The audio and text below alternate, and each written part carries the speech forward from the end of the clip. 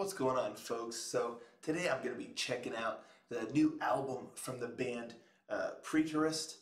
I'm not quite sure how to pronounce that. Is it Preterist or Preterist? I'm going to go with Preterist personally, but the name of this album is Blood Moon Rising, and a lot of people were talking about this album. I had it on my list of albums to check out, but I've been trying to catch up and all that stuff. And then all of a sudden, next thing you know, folks are telling me, "Oh man, have you checked out Preterist album and all this stuff?" So I did a reaction to one of the songs before I decided to dive into the whole album, but I've had a chance to listen to it now, and I'm gonna talk about it. But before we get into that nitty gritty, let's check out the cover. So boom, there it is. Take a look at that. I dig it. Oh, I dig it. It just looks really cool. Again, when it has an album cover has some really nice colors in it, it really draws the eye. It really pulls you in. When it looks kind of blank or bland or whatnot, it just doesn't really pop.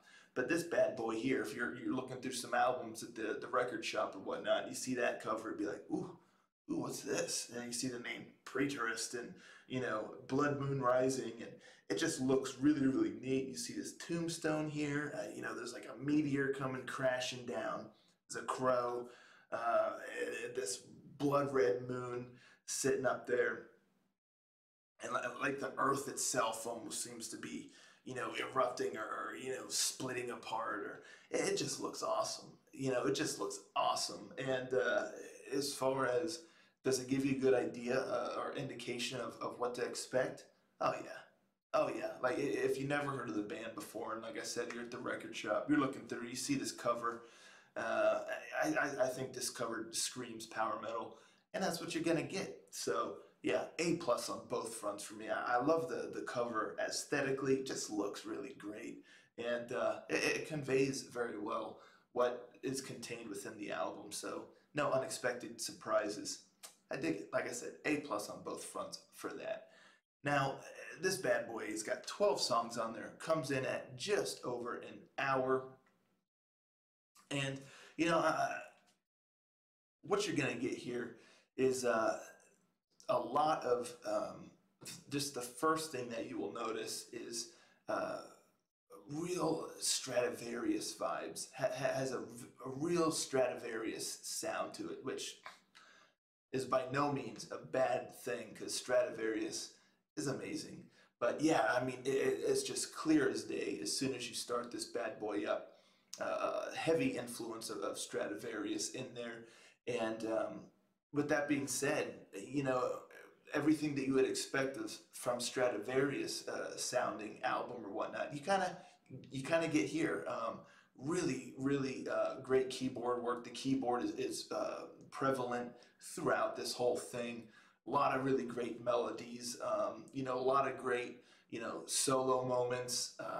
Just again, keyboard is there. I wouldn't say necessarily it's the driving force musically, but it is definitely right there, alongside. I would say the guitar is somewhat the driving force here, but the keyboard really adds that little extra something.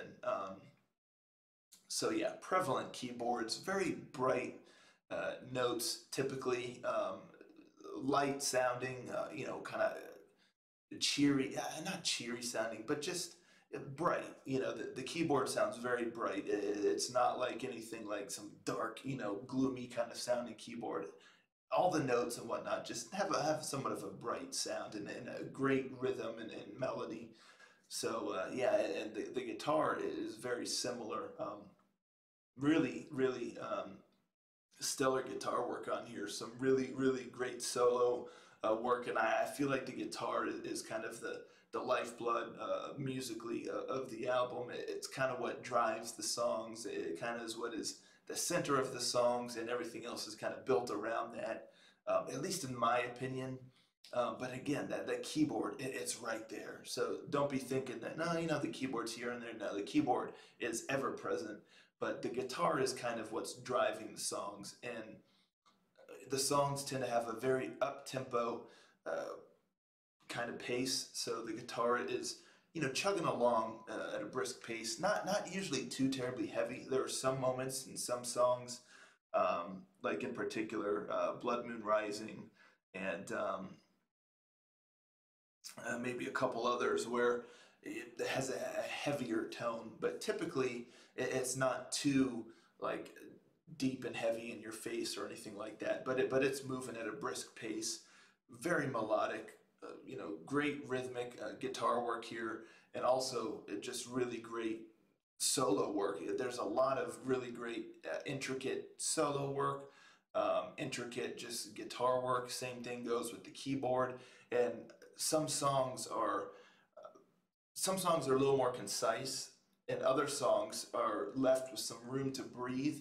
And that's really, really when the guitar and the keyboard, especially, get a chance to shine because there's stretches of moments where you kind of have the rhythmic music going in the background, keeping the the foundation of the song moving, but then the keyboard and or the guitar are kind of doing little technical, intricate melodies throughout, or solos, and it just gives the songs time to breathe, and you're kind of just feeling it. It's kind of just taking you along. So I really enjoyed those moments a lot.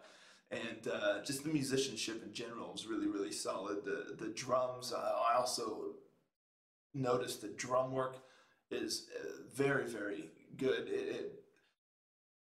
It really, like I said, a lot of the music is very up tempo. A lot of the songs tend to be uh, briskly paced, not speedy, but they're moving. They're energetic songs. You have some songs that are a little more anthemic, but for the most part, you have a lot of energy behind the music, and a bright energy.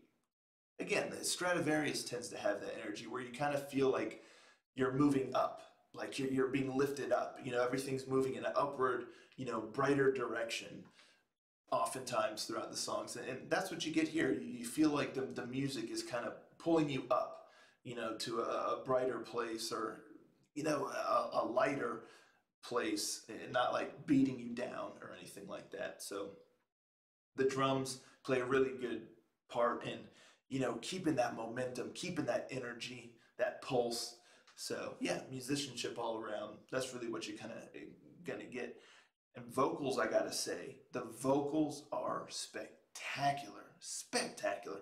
Even the vocals, he kind of sounds like Timo Coripelto in a way. And boy, has he got a range. There's a great fullness to his voice, great delivery, great emotion. There's a lot of emotion and passion in his voice, and you can hear it. It keeps up with the momentum of the songs, or in the more anthemic moments, his voice really shines. Really sweeping vocals at moments, just really singing to the stars. It feels like just really grand uh, vocal, moments where, again, just soaring. That's the best way I can say. Soaring vocals, absolutely fantastic vocals here. I'm not kidding, folks. I was really, really blown away by that. So yeah, in a sense, that's what you're going to get. The music, the songs tend to be very melodic in nature. It's not really progressive metal or anything here. You're getting some melodic power metal. Uh, yeah, essentially that's what you're going to get. Now we'll get to, I'll talk about maybe a few of the songs to give you a little bit of an idea, and I'll give you my personal opinion, of the song in general, how I really felt about it now that I've kind of given you an idea of what you can expect. It starts out with this intro song to the Holy Mountain, and it's, what you'd expect from kind of an intro. It's a little over a minute long. Then it moves into track two, They Are Already Here, which it's the best song on the album. I'm gonna just be right out front and say it. That's the best song on the album. It's the song that was suggested to me to check out for a reaction. So, the album kind of peaks right in the beginning. With that being said, there's still some really great stuff on here though, which I'll get to. But They Are Already Here, absolutely brilliant song. I can't get enough of it. It's in a playlist. and I love it. Yeah, that's really the peak of the album. So it's kind of unfortunate that the very first like official track, you know, aside from the intro song, is the best the album's got to offer. But that by no means am I saying stop there, because again, there is also some great stuff that follows. But track three, Higher, it really kind of keeps up the pace. It's a really great. I really like this song as well. It's a good follow up to They're Already Here, and this is one of those songs that I said it kind of gives room to breathe.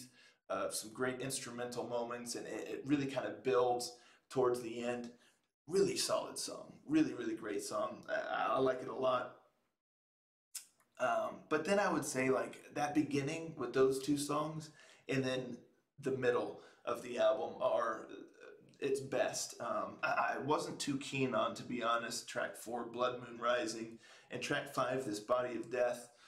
It is a slower kind of ballad, anthemic kind of deal. You know, not too bad. A bit more, I felt a little more standard.